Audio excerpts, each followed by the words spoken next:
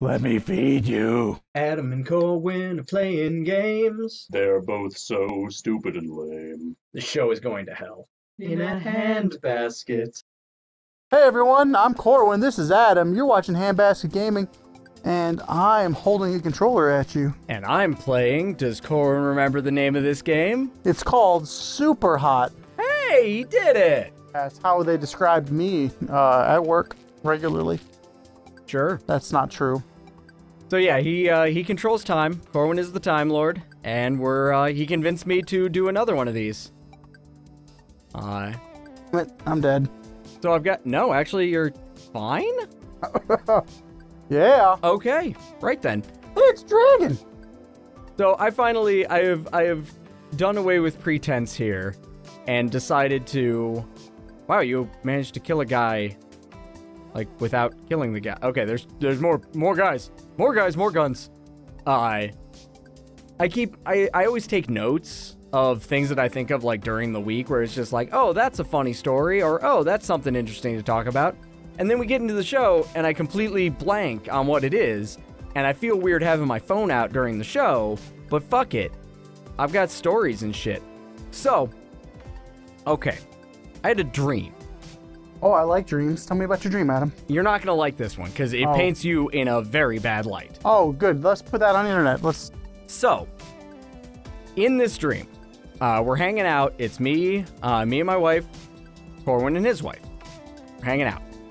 And I start to feel weird. And it becomes... There's another guy behind you. Oh, no, you got him. Okay. It becomes clear in the way that things become clear in dreams that really wouldn't be all that obvious. Like, it wouldn't be easy to determine that this is what's going on.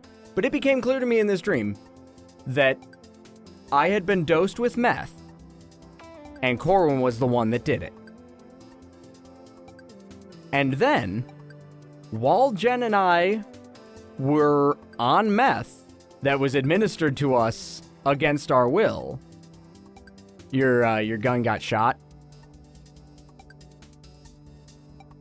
And then you got shot in your kneecap. I had that coming. Okay. But yeah, while I was under the effect of this meth, and Jen was under the effect of this meth that was administered to us by I'm gonna say Corwin. I'm gonna say just Corwin, for the sake of protecting even Dreamcat from this allegation.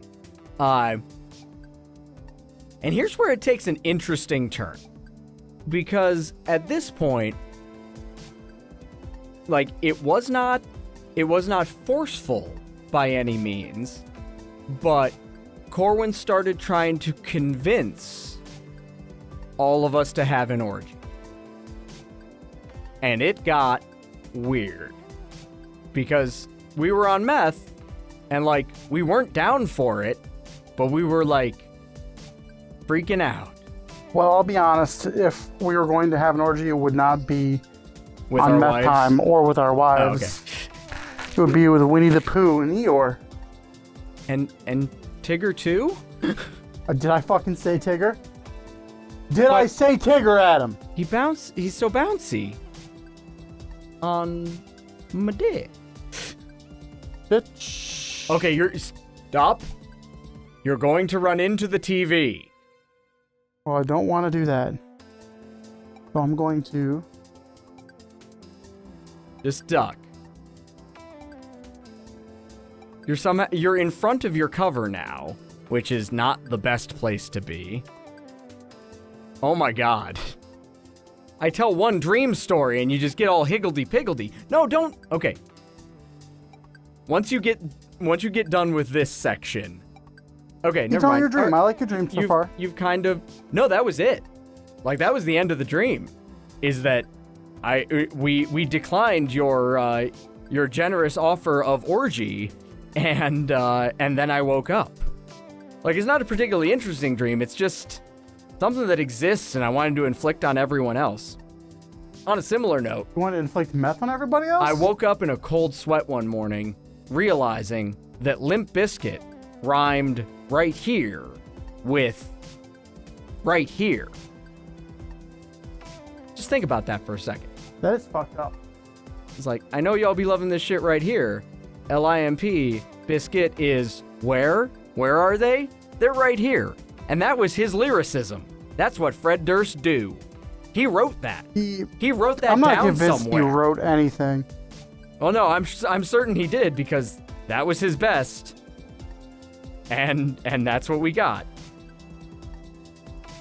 Oh. The old spray and pray and die. Oh my gosh. Oh, okay. What you got? I'm gonna tell you. Damn it! I forgot to start the timer. See, this is why I should just play the games because I'm not good at the other stuff. Well, I'm not very good at this stuff either. Fucking hell. So we were coming back from Texas. When you went to your Texas I had some trip job for work? training that I had to do down in Texas, and I brought Jen with me because it essentially amounts to a cheap vacation because my company pays for the hotel and my plane ticket, and then all I have to pay for is Jen's plane ticket and Jen's food. So easy vacation, easy cheap vacation, and I like it. I was a little bit jealous because I thought that sounded like a fun time. It's Texas. So there's a limit as to how good it can be. Out of bullets.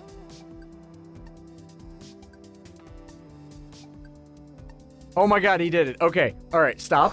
Stop Done. where you are. Not moving. Rotate to your right, 90 degrees. There you go. Okay, he's back on camera, and he's not. Everybody. You were guys within inches of the television. It was terrifying. You about to stroke me off? What's up, bro? Anyway, so we're on our way back from... Bye-bye. On our way back from Texas, and we're on the flight, and I'm not gonna go, it's one of those things where this is, Jim Jeffries put it very well when he described this, but I have various problems with how people conduct themselves in airports and on planes. His whole bit is about armrests and, who owns what armrest. That's fair. I felt that there weren't enough armrests in airports in general. No, I mean on the plane. So you've got a row of 3 seats. The person on the window seat has the window. So they sacrifice one armrest.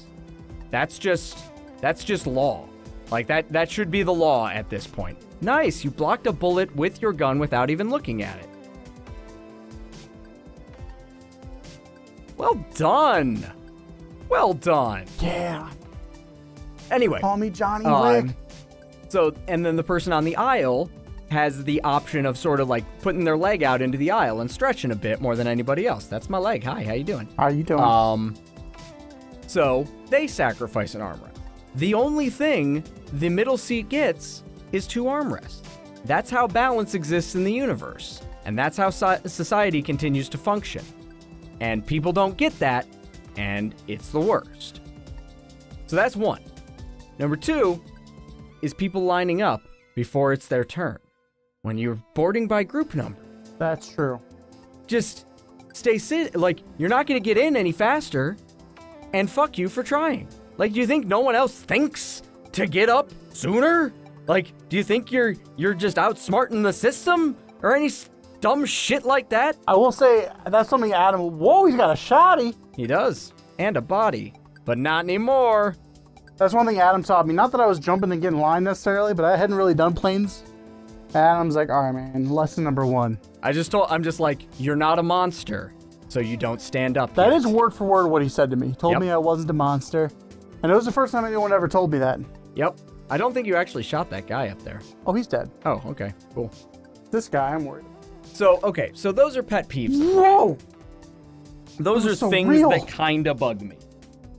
Where did I put that fucking timer? There it is. Those are things that kind of bug me. The thing that happened to Jen was so far beyond the pale that I cannot even fathom how this person exists.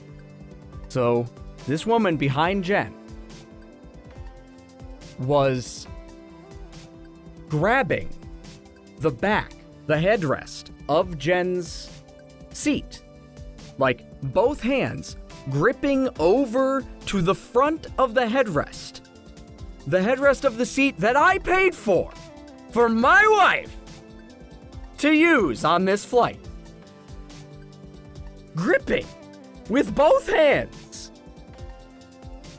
And on those hands, like, it extended out because she was sitting fully back on her seat, gripping the headrest. That's ridiculous. And on her elbows, she had balanced her fucking iPad. Lady, if you ever see if ever we were to have a video go viral out on the internet and have people see it, have it be this one. Have it be this section. I don't care. Illegally rip it off YouTube and just take this section. Fuck it. Make it just the audio. Do it as a podcast. Disperse this. When someone pays for a plane seat, you don't get to touch it. That's not your seat. He's not wrong. It's not your seat, lady. You're a monster. Deserve to be You're a hit. subhuman beast who does not deserve to fly the friendly skies. You deserve only hostile skies for the rest of your miserable life. And on the next episode, we'll play something else. Yeah, we will. Let's see. Our advice for this episode is support your local animal shelter. Fuck yeah, you should. They they're not a puppy mill. They're not contributing to negative welfare for animals, and they help rescue and enrich the lives of pets. And speaking of, if you're going to get a pet, rescue an animal. Don't buy Always from do. a pet store. Rescue an animal. It's a good Always idea. do. Love you guys. Bye. Bye.